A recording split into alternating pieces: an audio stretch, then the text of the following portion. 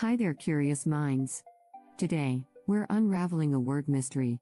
Syllables. Syllables are like special word building blocks that make reading big words super fun. Are you excited? Let's go for a walk and find some words to break into syllables. Before we begin, imagine that words are puzzles. Then syllables are the puzzle pieces. Each syllable should have a vowel sound. Finding out how many syllables a word has is like spotting beats in music. Clap your hands each time you hear a vowel sound, and each time you clap, that's a syllable. For example, happy. You'd clap twice, so it has two syllables. Hap-py. There are 6 different kinds of syllables you should know about. Closed syllable. When a syllable ends with a consonant, it's a closed syllable. For example, in the word cat, the C and the T are the consonants, and they're like bookends for the vowel, A. Open syllable. When a syllable ends with a vowel, it's an open syllable. In me, the M is a consonant, and the E is a vowel that stands all by itself. Vowel, consonant, E syllable. Also known as magic E or silent E. When a syllable has a vowel, then a consonant, and an E at the end, it's a vowel, consonant, E syllable.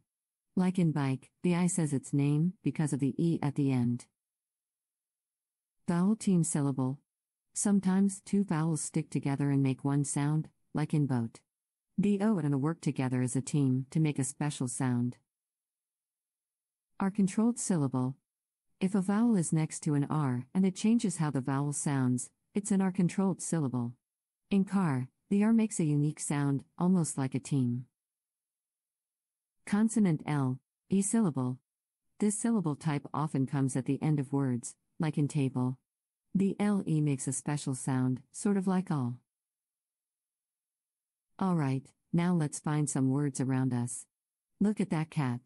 How many syllables do you think the word cat has? That's right. 1 clap, so 1 syllable. Well done. Now here's where the magic happens. Longer words become bigger puzzles. Take butterfly. How many claps is that? But, tear, fly. 3 claps, each with its own vowel sound. Let's play with more examples. Umbrella. That's 3 syllables. Umbrella. Or how about basketball? Also 3 syllables. Boss. Cat. Ball. See how it works? Way to go, word explorers. Remember, practicing is like training your syllable superpower. Find syllables, read them, and put them together. Happy reading, and see you next time for more wordy wonders.